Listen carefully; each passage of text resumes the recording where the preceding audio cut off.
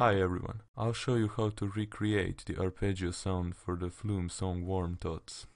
So let's start off with the initial preset in Sylenth1 and select a sine wave and make it 2. Put the volume like this.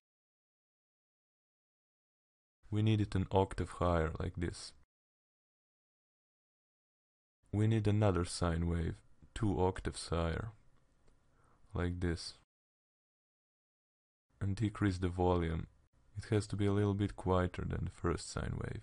Now increase the release time like this.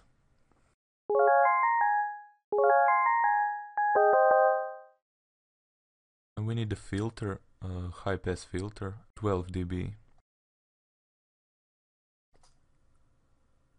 Now let's decrease the cutoff like this and increase the resonance and the drive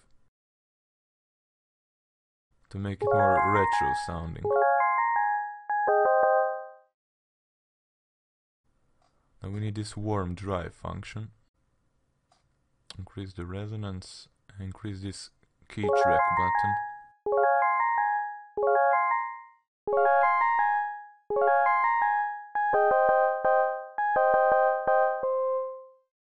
Now let's increase the polyphony, I forgot that in the beginning.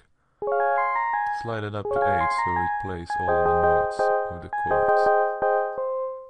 Now let's play with the volume. Let's decrease it a little bit like this so it's not clipping.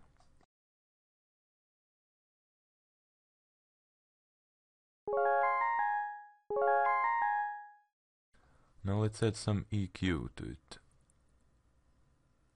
We basically need to cut off some of the bass frequencies and make it more trebly sounding.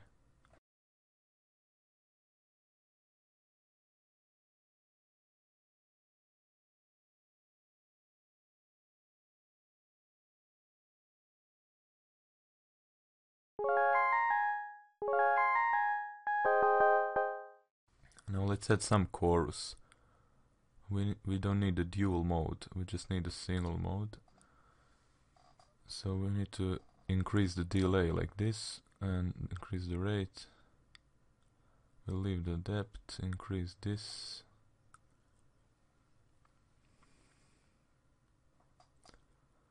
And increase this dry wetting to make it almost all the way. Finally, let's add some compression, about 4 to 1. 3.88 is okay. And that's the sound pretty much. That's as close as I could get it, I don't know. If you can get it any closer to the original, feel free to do so.